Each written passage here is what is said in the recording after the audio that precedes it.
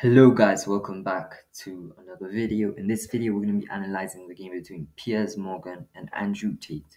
Okay, in this game, Andrew Tate has the white pieces and Piers Morgan has the black pieces. Apparently, in this game, Andrew Tate had an accuracy of 94%. That's insane.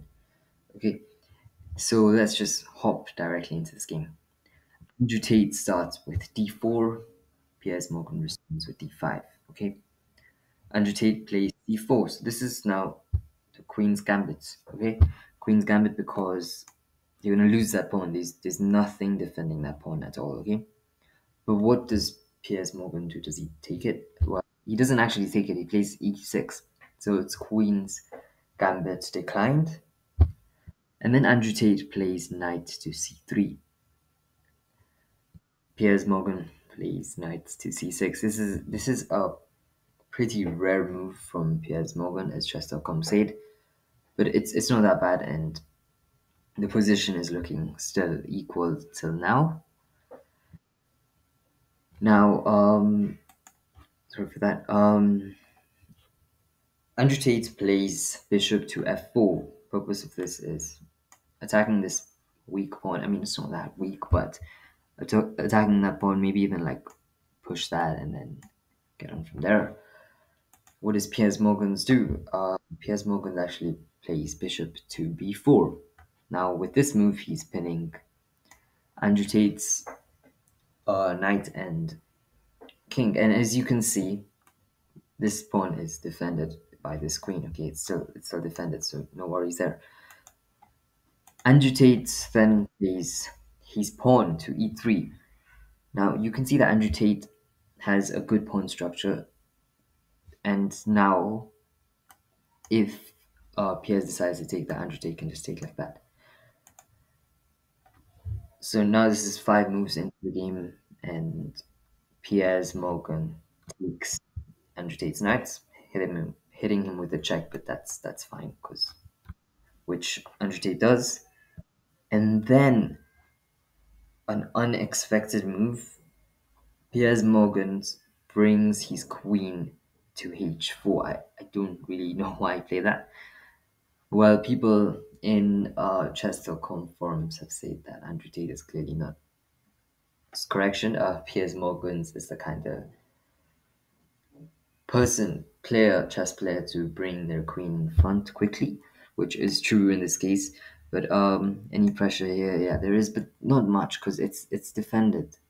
I mean, yeah, but he might add pressure. Let's see. Andrew Tate responds with capturing that free bishop. I mean, free pawn. Sorry, free pawn on c7.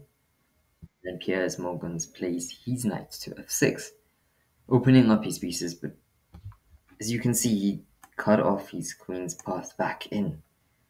Well, that was pretty much cut off already, and shouldn't have lost this pawn, honestly.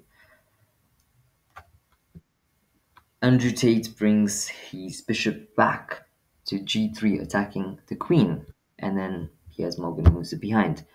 Well, this isn't really a good move because there's so many things you can just like push and attack this while opening up your pieces. It's just not that good of a situation for Piers. Andrew Tate, yeah, one of the things to attack the queen, he brings his knight to f3. Piers Morgan responds and I thought I was going to move his queen, but okay, never mind.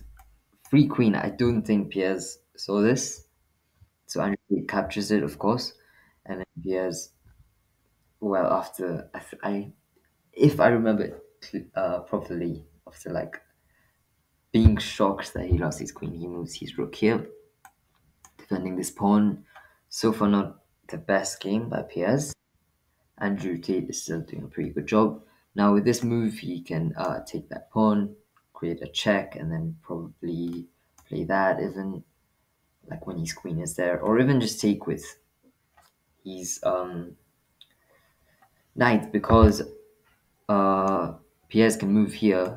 Let's say Andrew takes with that with the queen, and then Piers can just move here, and then when Andrew checks in like that, yeah, he can just come back out. So Piers plays that in front, which makes Andrew to move his knight behind.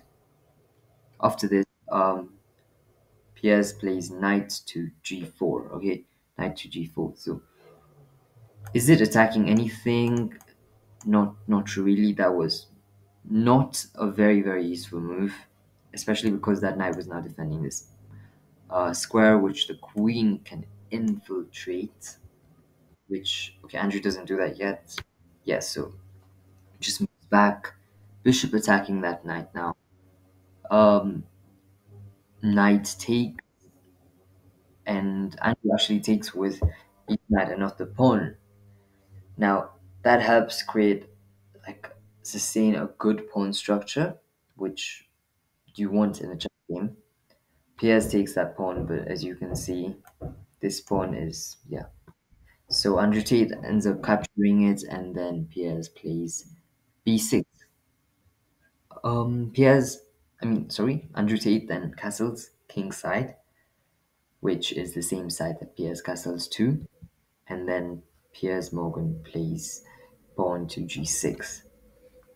Honestly, Andrew Tate could just go with this, and then uh, sorry, Andrew Tate could go with knight captures. Piers would take, and then Andrew can hit him with a check. Now the king can't move here, can't move there, so the king would have to move here or here, and then Andrew can just win this knight. Is that what happens? Yeah, and that's actually, is that a great move? I'm not sure. I still need to understand these lines properly, but as you can see, that's what Andrew does. Piers doesn't actually take. Yeah, I think he sees the threat, doesn't actually take. And Andrew defends this pawn. Now, I think he wants to create a pawn push here. Let's see. Ooh, that was a blunder now by Piers. He shouldn't have taken, and he did. And then check, check, check. And then remember, this is a 5 minute game, by the way. And then yeah, now he gets the knight hitting the check, and then Piers just takes the free pawn because you can't really capture it. It's under check, and sorry, it's under check. Yeah, so free pawn. This was a blunder by Piers because removing more material. He's just removing more material, and the rook is already pinned. Uh, and Andrew Tate. Oh, sorry, correction. Piers is now threatening that, but that's not a big deal when you can do that, and then you're attacking this, which is already pinned. Yeah, so let's see what. I don't know why I didn't see that. Sorry, but yeah, um, Piers just gave a rook away for a bishop. He must take with his king in his with his bishop now, because if he takes with his king, then the rook is a free piece. Yeah, he takes with his king, which is the only viable move. Sorry. Yeah, I just completely opposed what I said like 10 seconds back. He should have taken with his bishop, because if you take with your king, then you're leaving this rook unmarked. Sorry, I just had a maths exam this morning, so my brain is a bit in a mess already. Yeah, so big blunder by Piers. Andrew takes, and yeah, now Piers. Well, before from the start, Piers was just losing big time. Now Andrew attacks the bishop. Piers has to move it, attacking this, which is now basically a free rook. I mean, a rook for a bishop, which Andrew Tate wouldn't really mind. He just hits him with a check, hits him with another check, and then starts moving his pawns in front. Piers moves his king behind, and Andrew continues to push. Now this is actually mate into that, and then that, because the king would have to move here, and then yeah, checkmate. Is that what happens? Yeah, big mistake, and yeah. So Andrew Tate defeated Piers Morgan in 33 moves in 5 minutes, while talking about how they got into chess and everything. So that was a quick analysis of the game. I just wanted to show you the game because I just thought it was like amazing. It was interesting that Andrew Tate got a 94% accuracy while talking about random things to Piers. So thank you guys for watching, and I'll see you guys in the next video.